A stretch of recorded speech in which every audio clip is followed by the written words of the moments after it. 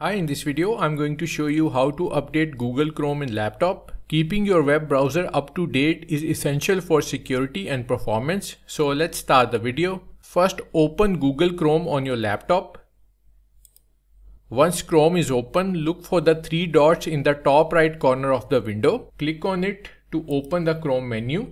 Now scroll down the menu until you find the help option. Hover your cursor over it. Another menu will appear. From that menu, select About Google Chrome. So click on it.